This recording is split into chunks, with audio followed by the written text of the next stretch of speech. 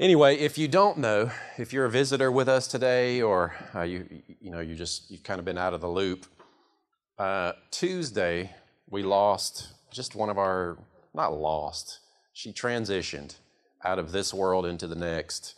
Cheryl Brandenburg, I point here because they sit here. Donald will be back. The call remains. But, we're going to miss her. And it's sad. But, we're sad for ourselves. We're not sad for her. It's an interesting thing. As we were going through the message and going through the service yesterday and reading all those passages and just thinking about it, Jesus was very specific and very intentional about giving us a message. He's like, look, it's just sleep. It's just sleep. In my eyes, they're just asleep, and you will be together again. It's almost as if, and if you're a visitor today, you're just going to have to kind of bear with us because we're all kind of, those of us that are connected with her, and this is our home and this is our family, we're just kind of reeling and we're processing, and so just bear with us. But when I was thinking about her, and not in some strange way, but heaven is not distant. We are not disconnected from it. The dimension, the kingdom of heaven is all around us. We actually live within it. You can almost think of it in terms of time, right? You can't define time. You can't see time. You can't hold it into your hand, but yet you're in it. The dimension of time, right? It affects everything. Just look in the mirror if you wonder about it. And it's there, right? You move around in it. The kingdom is the same way. The kingdom of God is here. Jesus brought it here. It came with him. Amen? And so I'm not trying to say that it's like we've got some ghosts of our loved ones floating around, but there's not a disconnect. It's almost as if they just go from one form of energy to the next. They're just in that place of perfection, and they're alive. And she is, with Jesus.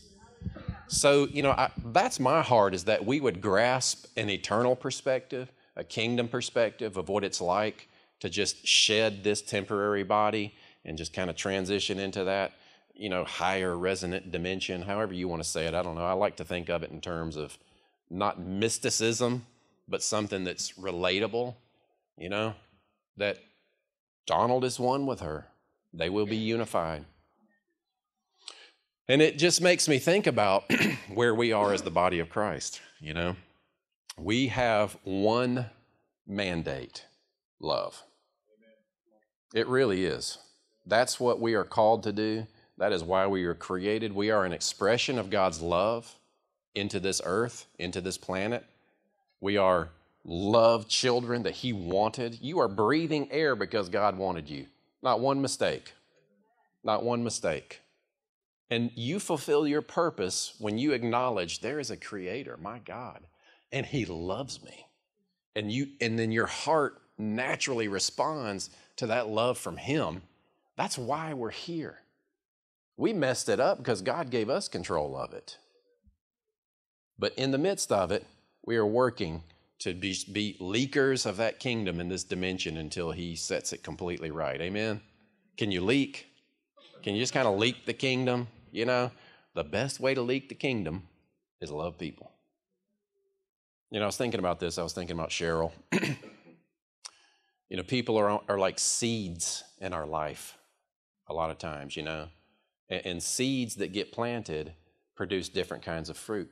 Jesus talked a lot about sowing and reaping and farming and helped us understand kingdom in terms of seed and growth and described himself as a vine dresser, the gardener that takes care of the garden, and he goes around and he's not looking for things that are bearing bad fruit so he can throw them away and burn them. Those are horrible translations. He's looking at this garden and he's like, I value this. I value these plants. I value these vines. They're growing within me, and I want them to produce more fruit. So what he's doing is he's going and he's tending and he's helping us and he's speaking to us and he's moving and he says, this is not helpful for you. Let's tweak this a little bit. Let's get rid of this a little bit. affirming to us that we are his children, but also working in our lives and in our hearts and in our mindsets and in our desires, how we treat other people. And I'm telling you, if you want to display Christianity, if you want to display the power of God, if you want to see God move, if you want to see fruit in your own life, if you struggle with repetitive sin, the best way is to fully acknowledge God's love for you and then turn that love toward other people. You know, quit sitting in your sorrow. Quit sitting in your guilt and your shame and your condemnation and saying, well, you know what, one day I'll be the kind of Christian I'm supposed to be. Just love. Step out. Act in love. Amen. This was really the only passage that was on my heart today. And we'll jump over here into Ephesians 4. Always be humble. Always be gentle. Be patient with each other. You know, I kind of let's almost just use this as a meditation for just a moment, right? Like a devotional. I don't know if you do devotionals, but when I do devotionals, what I like to do is if it's a passage that I'm meditating on, you just kind of stop and you sit within each idea, right? You just kind of stop and you sit. Now, if when you go into the Word, it speaks back to you condemnation because where you are lacking holiness or righteousness in your behavior, then you are using the law to measure your heart. You're using the Word to compare yourself to behavior rather than using it to birth something within you. You see, because you can take Scripture and you can look at it and you can say, well, I'm not doing that very well. Well, I'm not doing that very well. Man, I'm just worthless. Or you can take it and say, humble, Christ within me is humility. True humility is to lay myself down and say, you know what? Yeah, I don't have this working in my life. However, Christ is in me. The Spirit of the living God dwells within me. And all I can do is drink deep of that wellspring of life that is within me. So when I sit within a passage like this, I let these attributes rise up within me. It's almost like a tuning fork. You see these things as something that's tuning you and developing and resonating the character of God within you rather than looking at it as a source of guilt and condemnation and lack. Are you with me? Man, if you can do that with the Word of God and let it awaken you and let it feed you and let it nourish you rather than letting it condemn you, you see what Jesus truly meant. You know, Jesus would preach the same law as the Pharisees, but it was like in love. He showed us how to apply expectation through love. Performance-based religion and even in Christianity says, here comes someone in adultery. You know adultery is wrong, right? You know that you shouldn't have done that. You should feel really bad. You know God's disappointed in you. You should be punished. Yeah, I feel really bad. Okay, now we can give you some hope. That's backwards. What did Jesus do? Oh, wait a minute. Those of you who've never sinned, feel free. Oh, okay.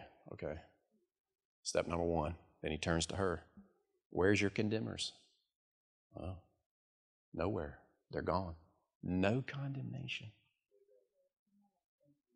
When you truly encounter Jesus, there should be no condemnation. When people encounter Jesus in you, no condemnation. Now, whatever is in their heart will determine how they respond. That's not your stuff. Where they go with it isn't your responsibility. But when they encounter you, are you leading with, you need to make sure that they know that they're wrong? Or, no, I'm just going to set them free. Almost to the point where they feel like they got away with it. That's what scares religion about a church like this. Well, you guys are soft on sin. You guys are making people think that it's just okay to sin. Well, you know what? That's what they said about Jesus. That's what they said about Paul. So, do your thing. As I said, I'm going to ramble today. Bear with us. Always be humble. Now, this is the body, you know. This is Paul speaking to the body. He's talking about how the body has been infused with capacities. You know, if you know this particular passage, where he's going is when he talks about that God has given gifts to the body of Christ, apostles, prophets, teachers, evangelists, pastors. And we look at those, and you may have been taught that there are prophetic anointings or gifts, as if God's going to give you a package that's yours but not yours. And it's some individualistic thing. But when you really understand where he goes with it, gift is the word grace. And grace, more than anything, is an influence from him within our heart that brings capacity. So it's like he's saying, here's the body, and I've placed within this body the capacities, the influences, the strengths of prophecy and teaching and pastoralship. You know, all these aspects, all these capacities within us, and all of them are in all of us. One Spirit, one Father, one baptism. You all have the capacity to prophesy to one another and lift each other up. You all have the capacity to be a teacher in someone's life at any given moment. Now, God might say, okay, I want you to operate as prophet within this body. That's fine. But in general, what he's talking, you know, we have an individualistic, segmented version of Christianity rather than a level playing field. Everybody same. No Jew, no Gentile, no male, no female. Everybody a child of God, infused with the Spirit of the living God. And you might turn this way and you function in the capacity of teacher. You might turn this way and you function in the capacity of prophet. You might turn this way and you function in the capacity of an artist or a nurse or a gas station clerk that smiles at people. Whatever it is. Are you with me? So collectively, always be humble and gentle. Be patient with each other. Making allowance for each other's faults because of your love. I mean, there's just no deeper subject. Make every effort to keep yourselves united in the Spirit. I mean, what if the body of Christ did that? Think about that. Make every effort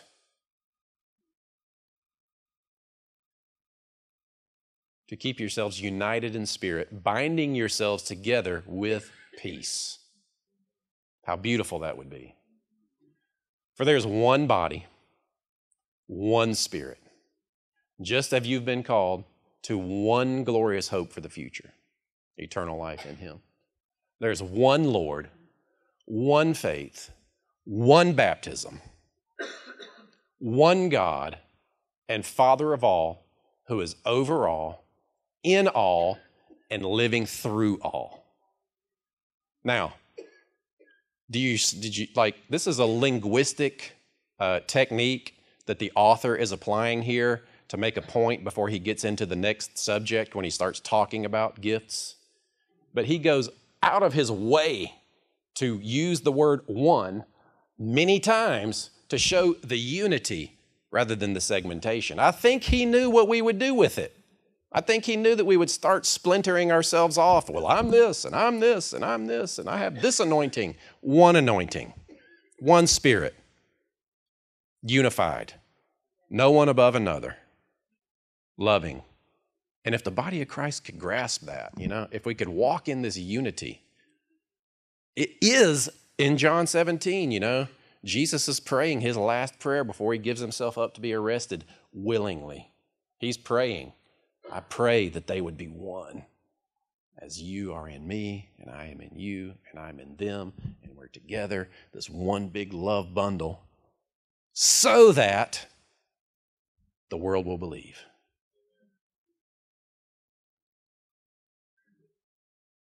It's so powerful. It's so powerful.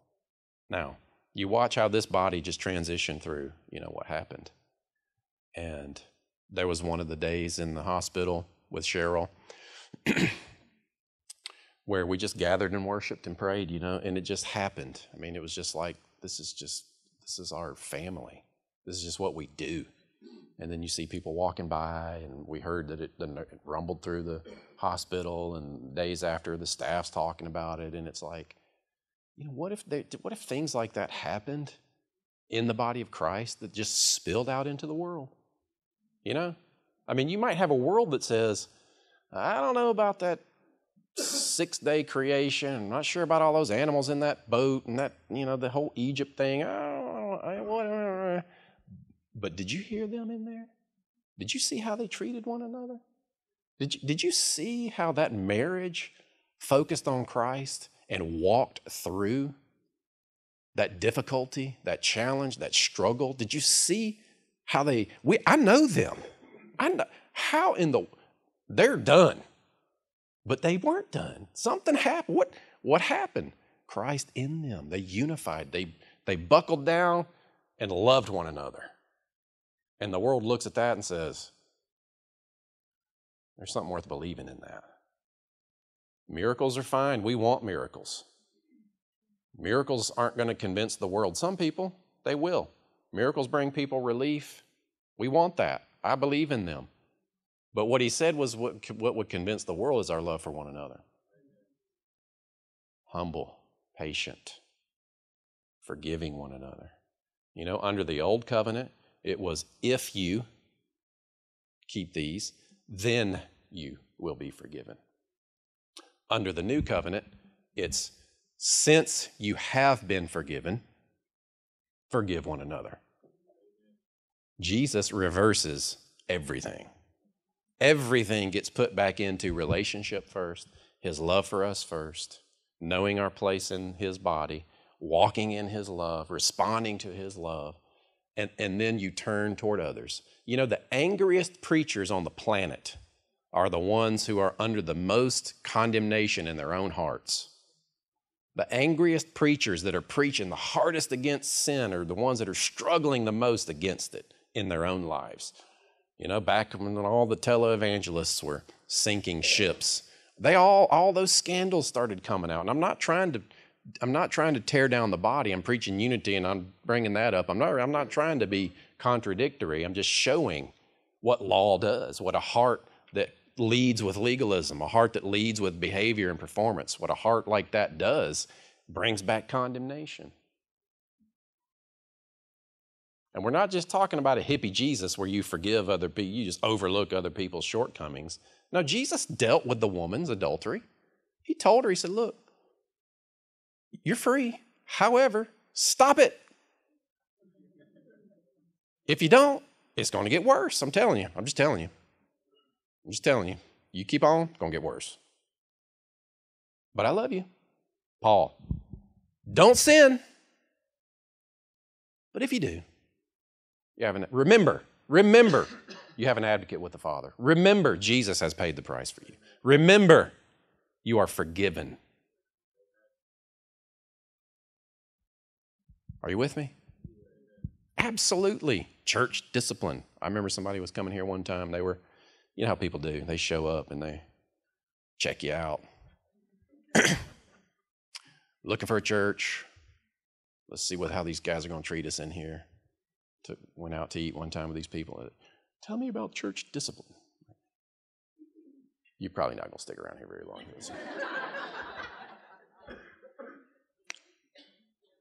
Walk them through love first, grace, empowerment. And then if they let you in their heart, then you can help them deal with their sin. Have you ever one time thought your sin was okay?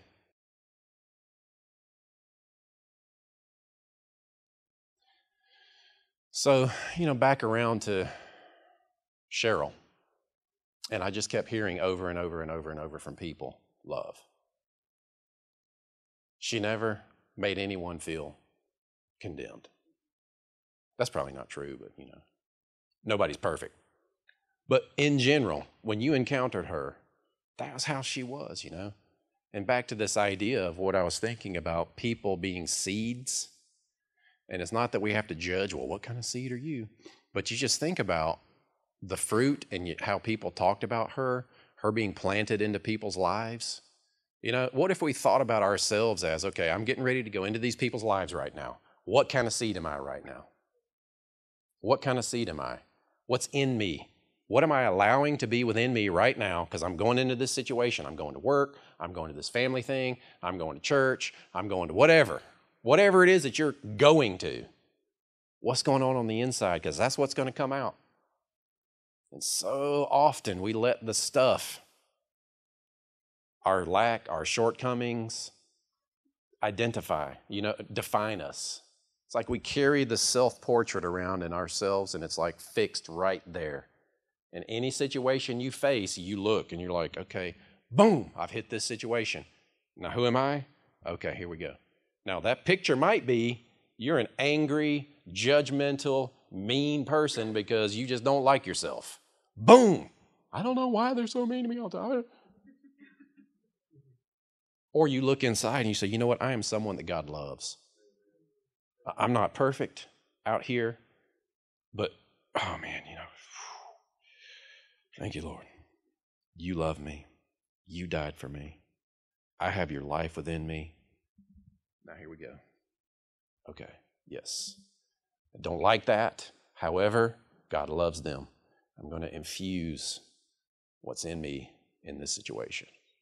I see that they're not living, according to the standards that God would want.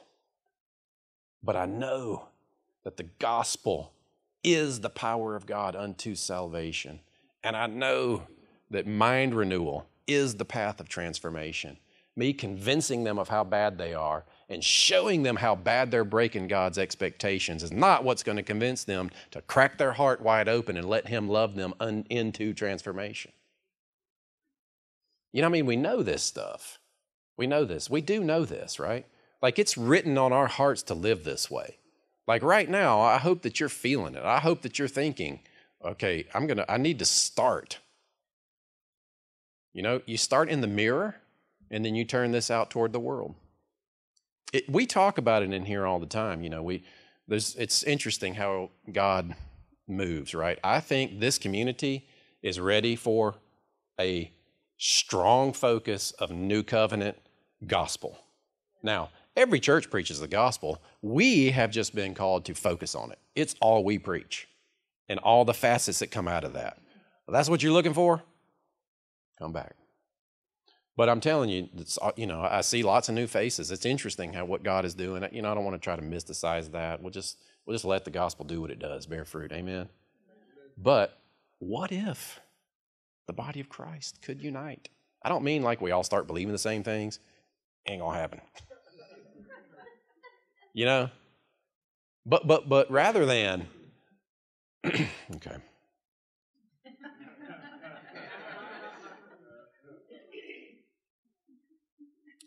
You feel me? And I just see that what Cheryl meant to this body, and she just was this plant, this seed that God put into this body that will never be forgotten, will continue on. And you listen to Donald, they felt called into healing ministry. They felt called into together to lock arms and pray with people and see the healing power of God move in their lives. And then this happens. One thing we do know, it wasn't God. Cancer is not in God's creative vocabulary. It's the result of what we've done to this world. If you want it, like I said yesterday, and I say it all the time, if you want to know what God wants, look in the garden, look in Eden before we messed it up. Look in eternity after He fixes it all.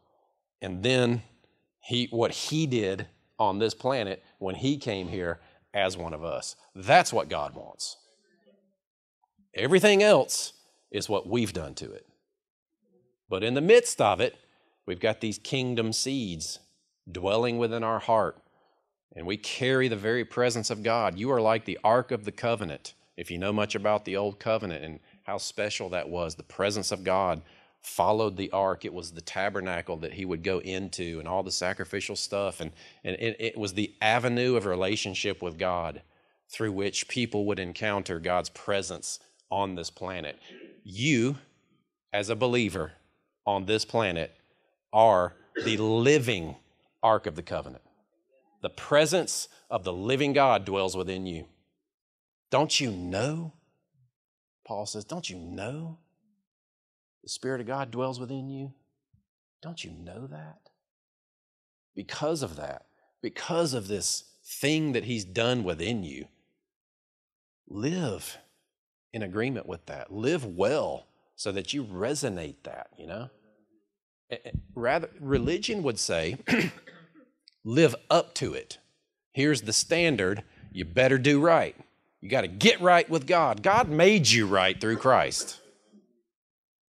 And the more you understand what He did for you, and the more that you can just let yourself be saturated and influenced by His presence, primarily understanding His love for you, man, it just spills out. Those of you that want to see the gifts of the Spirit move through your life and you desire it, let Him love you radically. Where when you look at someone, you don't wonder, well, what's going to happen if I pray for them? You're just moved with compassion for this person. I've got to get my hands on them. I got to love this person. Now, I don't think Jesus, for one time, ever wondered, well, what if they don't get healed when I pray for them? I don't think He ever worried about outcome. Now, it's easy to say, right? I mean, it's easy to say because we all have questions. We all are reeling and wondering. You know, Jesus went around doing good, healing all. We prayed for our friend. She died. But it's just not, you know, God's into the life business. I'm not saying that every person that we pray for should get healed, although I think that's what Jesus, you know, here's what I think. I mean, I'm just going to go there. Y'all all right with this? Y'all with me? Somebody's sitting here sick, in a wheelchair, can't walk, quadriplegic, cancer, can't speak, can't see, can't hear. Like the saddest picture you could possibly paint. What would happen if Jesus stood right in front of that person? What would happen? Who is Jesus to you in that situation? If Jesus, in the flesh, stood in front of that person and stretched out His hand toward that person, what would happen?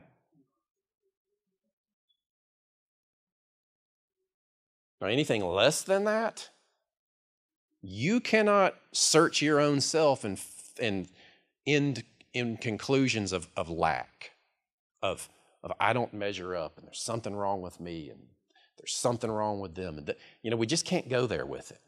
I mean, I can't tell you where you're going to go in your heart and mind. That's your journey with God. I don't want to tell you what to think or how to feel.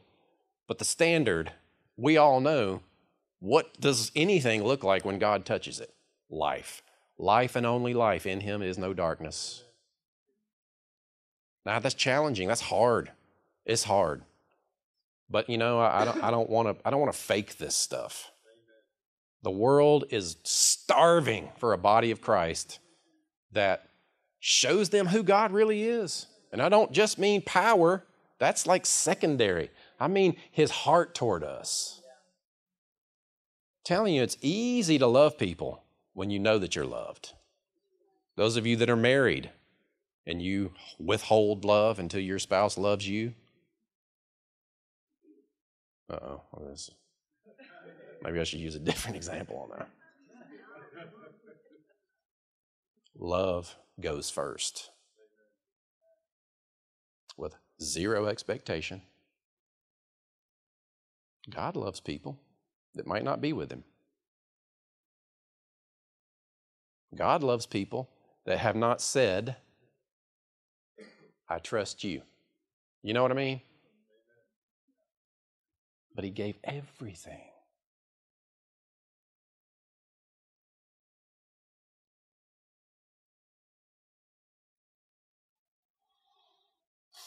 The body, unified in love, walking in this earth.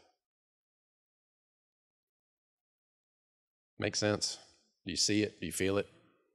What does it look like in your life? You know, when you start thinking about it, okay, what does this mean for me? Where do I put this? What kind of seed am I? You know, that's the question. When you wake up, you go out the door, what kind of seed am I? What kind of seeds am I allowing to live within me? You know? And then we do this like Christian checklist. Did I read the word? Did I pray? Did I do my this? Did I do that? You know, and it's like we're missing the point. Do those things, but let it stir something up within you. I'm telling you, those of you that are struggling with different things in your life, if you quit trying to be good enough and you understand his goodness and his love, it's revolutionary. It just is. And it's caught. No one can teach you. It's, that confidence grows deeper and deeper and deeper into his love. I love that song. He's a firm foundation, something, something, something, love.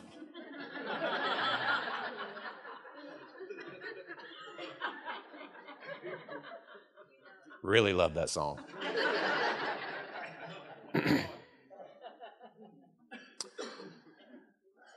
My lovely Sarah, she has something that she wanted to share, so. If I can get it out. We actually put that, Nathan, can you put those lyrics up of that song?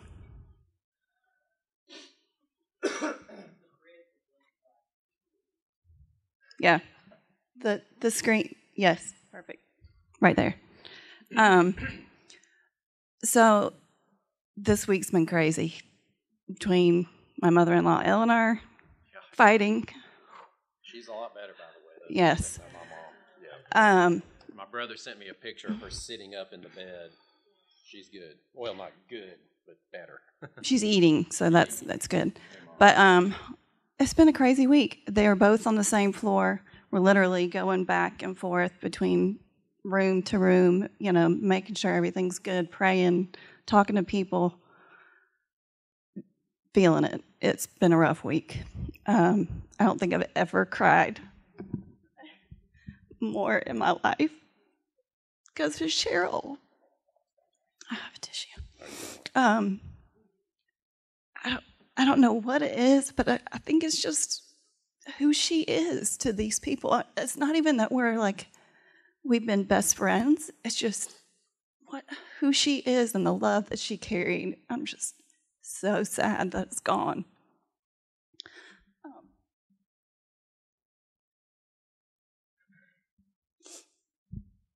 And Clint said a lot of what I wanted to share, but seeing our church come together this week has been crazy, amazing. Yeah. This body, if you guys are not plugged in somewhere, I'm telling you, the people here are amazing. It's been so powerful just seeing them pray and worship and be there for her. Thank you. And for Eleanor, too. Everyone just, they're so connected. And if you're not connected somewhere, these are some amazing people. But so yesterday during the funeral, which Clint did an amazing job, the worship was, it was perfect. If a funeral can be perfect and beautiful and amazing, it was. The worship, all of you guys, worship, Laura, Adam. I mean, we cried and cried. Luckily, I was sandwiched between Bethany and Kristen, and Bethany's snotting on her shirt the entire time. We had one tissue. I had one tissue I already used, split one. I peeled the layers and gave one to them. That's some love. Right there, sharing used tissues. It was nuts. I mean, just crying because of the love. It was the love. So all that to say, during the funeral, I very, very clearly, it was during the worship, when all three of you guys were singing, I very, very clearly heard the Holy Spirit, and not to sound weird, but I felt like it was what Cheryl would say to us. And first of all, when you were singing the song, Adam, this morning, and I don't know all the words either, like Clint. It's new for us. And I read the screen, and I was thinking about, I'm not one to come up here and share, but I was thinking about how to get out what I wanted to get out. And then I read the words, and I was like, oh, this is Cheryl. Okay, this is what she embodied. And I will build my life upon your love. It is a firm foundation, and I will put my trust in you alone.